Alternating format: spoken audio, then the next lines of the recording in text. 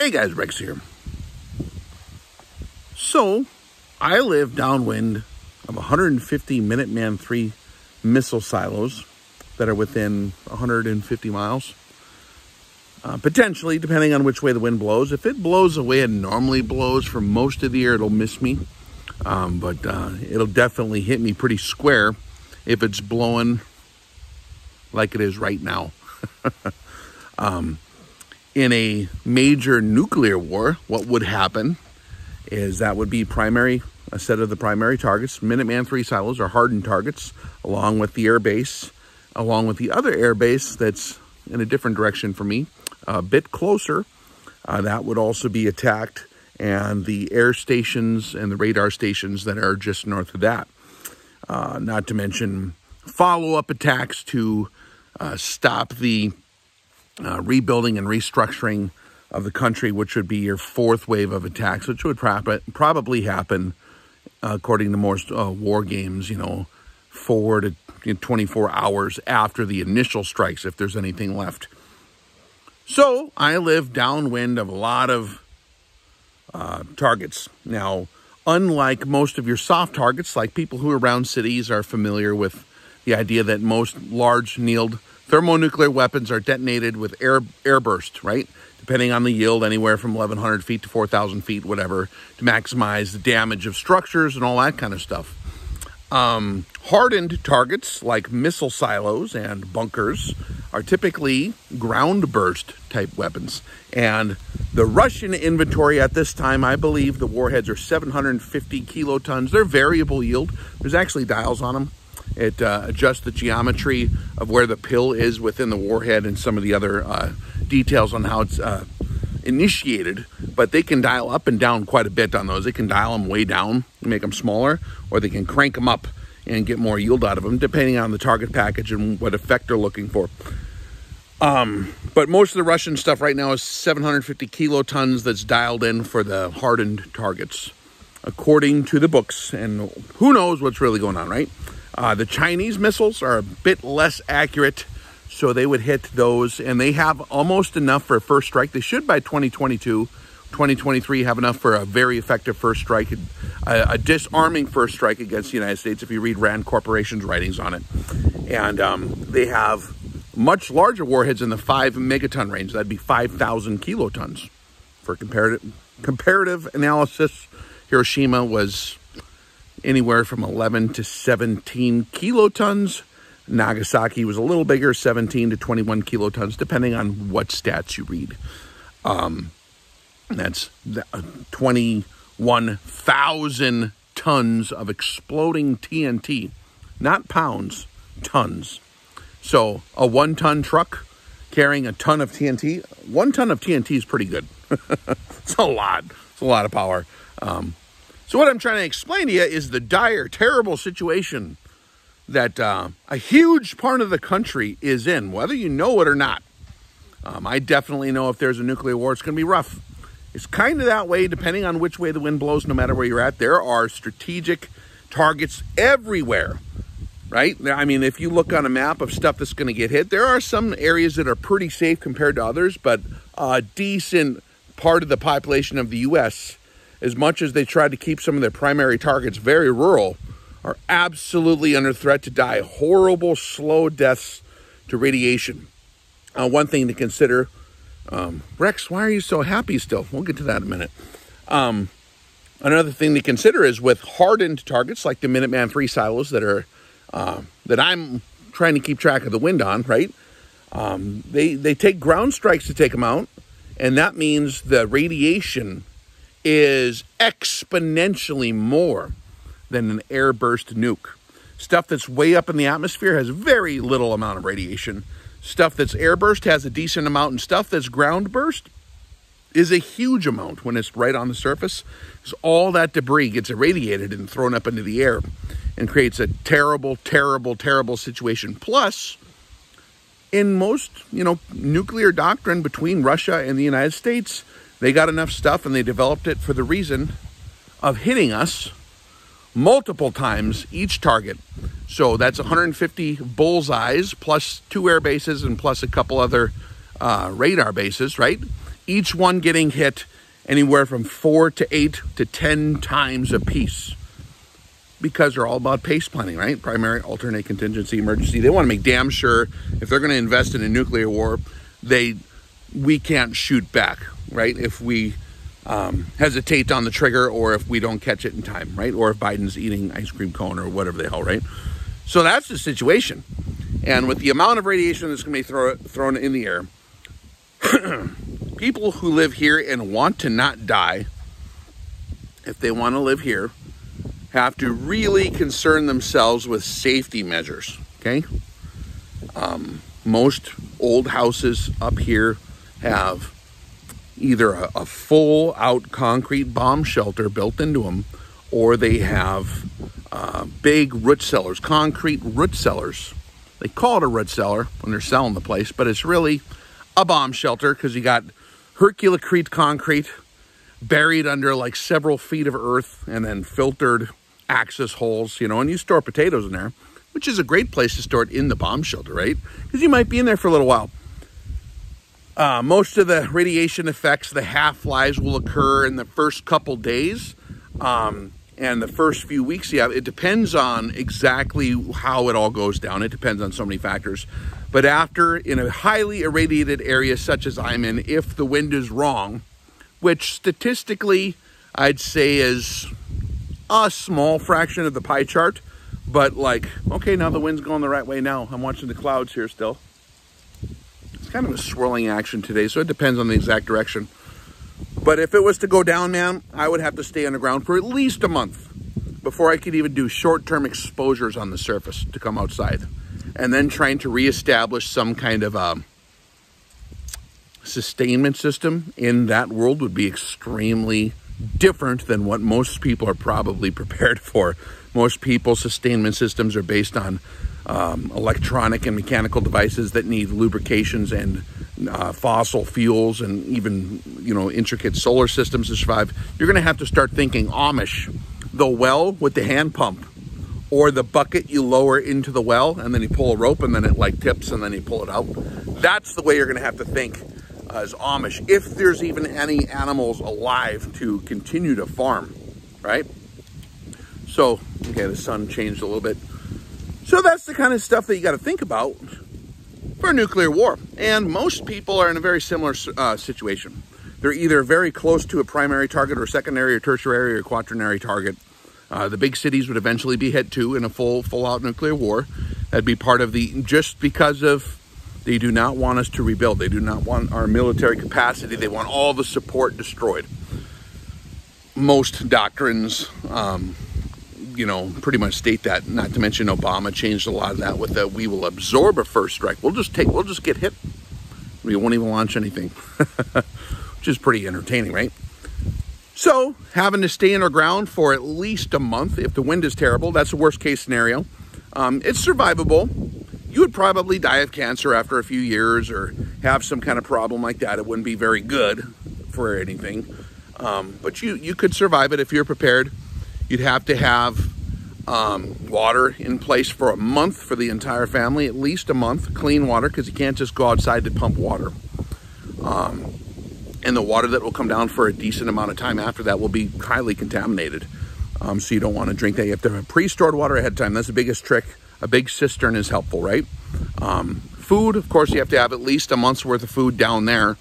And the rest, if it's stored properly, should be sealed from radiation if it's like in metal cans or properly shielded or in a proper amount of atmospheres to protect it. So that's exciting, right? So you got your water, your food, and then you got to think of waste management. Your sump pump will not work without electricity. And so it depends on exactly how your system works. You might have to bag it. So you have to have the proper amount of construction bags for a family's worth of scheist after a whole month of sitting in the basement, plus a little extra, right? And it's going to be not a very happy month, probably. And it could very well get very cold after the first couple days, depending if it's a global thermonuclear war. It could get cold. Some of the models show it drops, even in the summer, down well below freezing for a decent amount of time. I don't know if that's hyperbole or what. I've read the models, I've read the climate studies. Who knows? The only way to know is to try it. If that would happen, that means that if it's wintertime and it happens, it's going to be like 150 below where I'm at, or 170 below for a long time. That would suck. So that's the first part, explaining kind of where I'm at with the whole nuclear war situation. It's going to suck terrible. And even if you're like, there's like parts where that are far away from targets, if you are downwind of the stuff in Nebraska and Colorado and Wyoming, you're going to be hurting. If you're downwind of anything in Maelstrom Air Force Base, where the big missile fields are, you are going to be hurting. If you're directly downwind of the submarine bases or any of the military infrastructure targets, oh boy, it's going to be rough, really rough. Or nuclear reactors, which would all probably, people ain't going to go to work. They'd even with their contingency plans, a meltdown of a reactor is even worse than a bunch of nukes going off. So there's going to be a lot of problems if there's a nuclear war. Probably like the end of civilization. You know what I mean? Probably the most horrific end of civilization type deal you could imagine. Right? So what do? Well, you prepare as best you can and then hope for the best. The number one preparedness plan is the Father in heaven. He told us this would happen. I reposted a video talking about the nuclear war in the Bible. There's a lot of places that kind of hint at it or talk about it. He told us that if we are with him, that whatever happens is for his purpose, and we're called according to his purposes for the good of even us. Okay? And there's been times in history where his people had to suffer a lot, but it was for their good. So being connected with the Most High is like the number one prep you can have. It'll keep your sanity on. You can make rational decisions and very difficult decisions without freaking out, because your number one priority is not to be comfortable. Your number one priority is not to like just merely survive materialistically or in the flesh, but it's to be one of his children. So that's a big part. So I'm not worried about nuclear war all that much. Number two, if he has plans for you, he will do miracles just like he did in history. He parted the Red Sea, guys. Parted the Red Sea. He told Noah to build an ark to survive the flood. He told Joseph to stockpile stuff for 7 years. And he told us that all this stuff is going to happen too. So we've all of his people, it's been a popular deal. Hey, let's like put some extra beans on the shelf just in case. Hey, let's make sure we got like a wood burner just in case. Right? So his people are going to be pretty well set up, comparatively speaking. And most of his people in this country, too, are kind of on the side of being prepared in terms of defense and all that kind of stuff. And their lifestyle typically is they like to be more agronomists. You know, they like animals and farming and gardening. They're not like at the rap store buying rap CDs all day. They're like gardening. Or they're like trying to figure out like how to like best like get the most like, you know, proper fat profile on a sheep or something like that. You know what I mean? So they're doing stuff that's pretty old school. So I think his people are going to be better situated, not to mention the whole miracle situation, which absolutely is a thing. If you don't think that's a thing, you're a fool. You have not seen the light, man. You have not seen the light yet, okay? And that's fine. You will see some kind of light, one way or the other. It's going to be very bright. One way or the other, man, it's going to be extremely bright. And I honestly do think that's eventually going to go down. Is it going to be this whole situation right now? I have no idea, man. Are they going to light one off in the Black Sea just to kind of show people what's going on? Then everyone panics and miscommunicates and then they launch everything? Sure could, man. 50% chance, I would guess. That's what most experts are saying that are in that world. The professionals in the positions of power. Like, yeah, it's pretty darn dangerous right now. Worse than 1961 by a fair shake. What about that can you change? The only thing you can change is your disposition with your vertical alignment with the Almighty. And then after that, you can make normal preparations. And where you can't do something, he will protect you. And if he doesn't, that was part of his plan, man. It's fine. Like, did you guys realize something? Did you know something, guys? Now, normally I would only tell this to my most beloved patrons on Patreon, because we talk all the time, every day over there about this kind of stuff. Every day almost. Like, I don't do my rest day, but every other day where it's legal for me to do it, I try to get on there and talk as much as possible about this kind of stuff and the good stuff and the fun stuff. And we talk about rifles and all that stuff too. But I don't think that besides keeping those priorities straight, there's a whole lot we have to be worried about, because everyone dies. That's the main thing people aren't willing to fess up to. You can survive all you want. You can prep all you want. You can be the most surviving prepping guy. Guess what? You're still going to end up dead from age or from whatever, or it might be ugly, it might be not ugly. It's just inevitable. If nothing happens and the world continues on its exact trajectory without the nuclear war and without the financial stuff or whatever, you are still going to end up in a nursing home and die. Cancer will get you, frickin' some kind of car accident, some kind of other disease will get you. It's just like part of the deal. You know, it's guaranteed. Almost. There's a few people at the very end who might not see death. when the Creator fixes things. You're still going to see the judgment, right? From a different set of seats. So what I'm saying is, like, if you just own it now, own it. Hey, we don't live forever, man. What are you going to do with the time you do actually have? Are you going to spend it all just shorting yourself out on stress and all the shit? Thinking about how eventually you're going to die? It's a very common problem. Especially for people that see it coming. It's very stressful. Or it's not if you just embrace reality and own it right now. Everyone's going to check out. One way or the other. 100% chance. Pretty much. So, how does that adjust things? Well, if you know you're going to check out, well, then you really need to reprioritize and start storing up your preps in heaven. Start storing up your treasures in heaven. Isn't that what Yeshua, Jesus said? Store up treasures in heaven where the thieves can't break in and where the moth doesn't eat and where the nuclear bombs don't burn it in half. Where the radiation ain't gonna get it. Store up treasure in heaven. Be nice to people, man. Help your brother. Help your neighbor. Treat people better than even you want to be treated. How about that? Rex, we're going to have to fight them off. Dude, America is in for a rough one.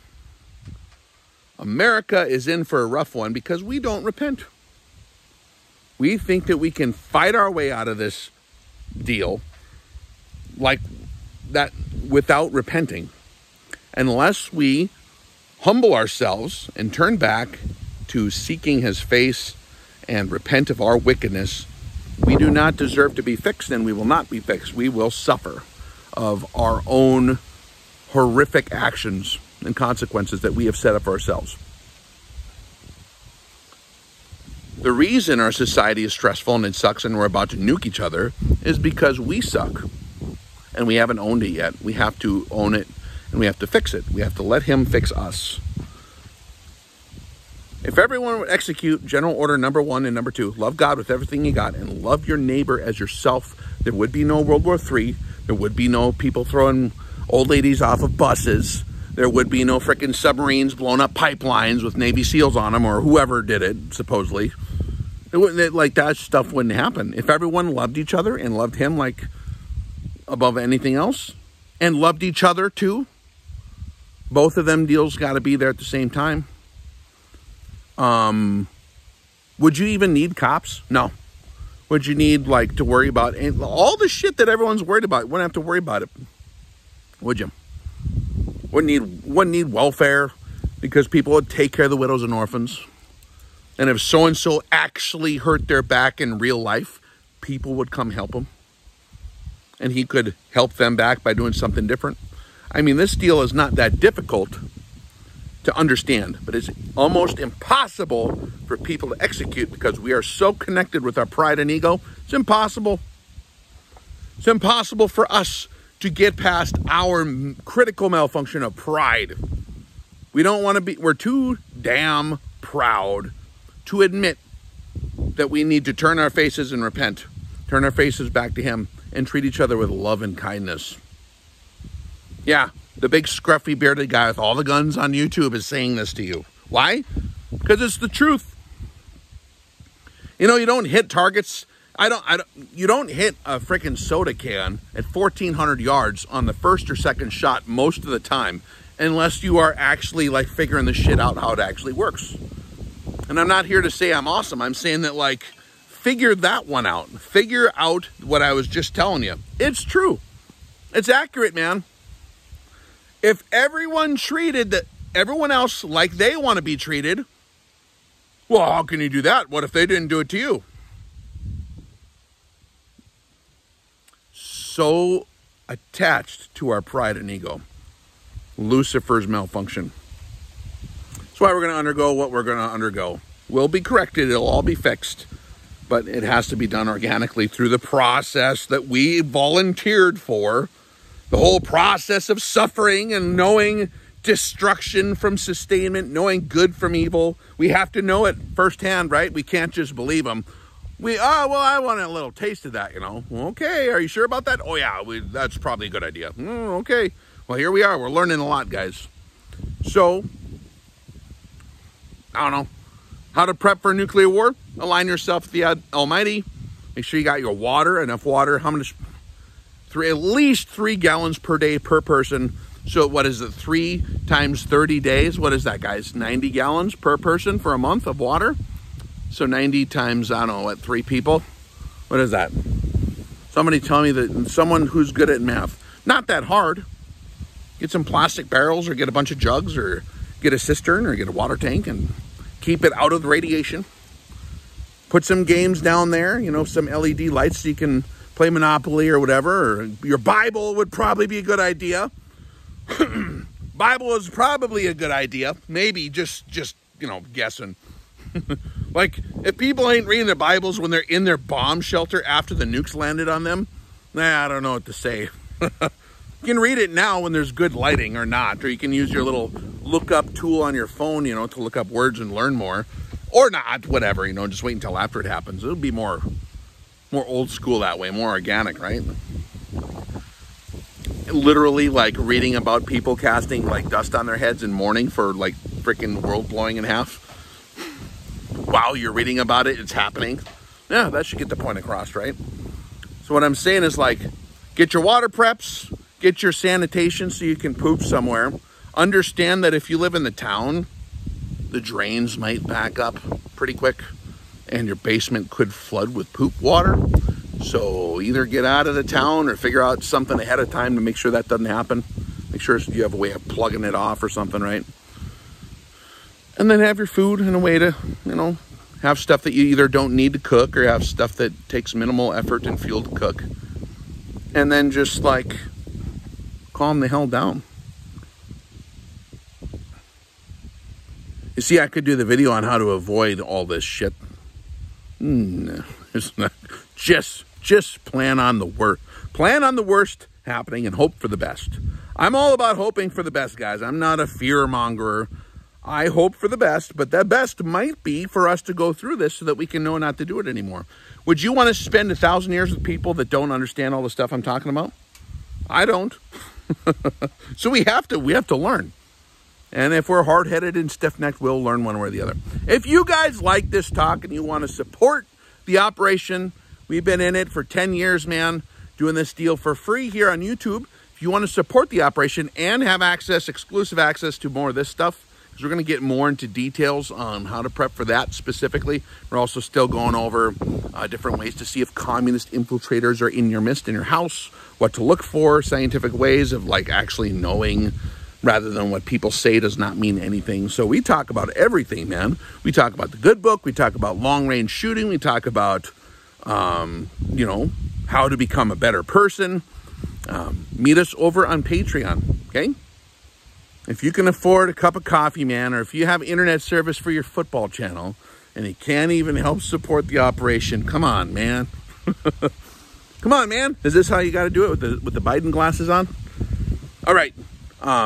Love to see you guys over there. Thank you for those patrons who are helping out, because I wouldn't be doing YouTube anymore if it weren't for the support. I have responsibilities. I have to, like, not be a useless bum and actually support my family too, right?